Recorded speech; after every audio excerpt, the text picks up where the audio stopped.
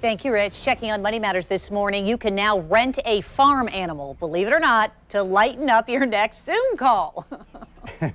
And there's a push to ban shoppers from grocery stores. Jane King joins us live from her home with those stories and more in this morning's Money Matters Report.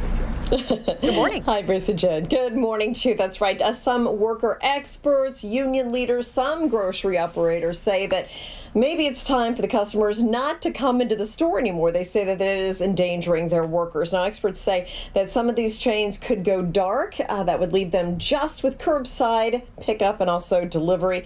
Now, the union said 85% of its grocery store members did report that some customers are not practicing social distancing in the stores. Well, home buyers looking at rural towns and what one real estate expert called a profound psychological change. Redfin CEO says there's been a flip now to demand in rural areas away from cities. He says people are reacting to the pandemic and looking to move out of dense urban areas. Well, a Lending Tree survey finds 63% of engaged couples did postpone their wedding due to the coronavirus. Now, more than half of couples who did change their wedding plans had to incur some costs, and the average cost was $3,300. Now, people have found a way to make these business meetings and calls, especially to family and friends, a little more interesting and fun. So Zoom is giving people a chance to add a farm animal to their call.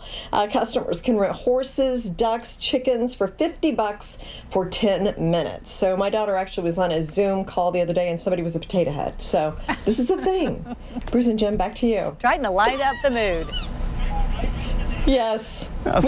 Some business meetings are virtual zoos anyway, so you know what? It's appropriate. That's right. Good point. Thank you, Jane. It fits. Have a good one. Thanks.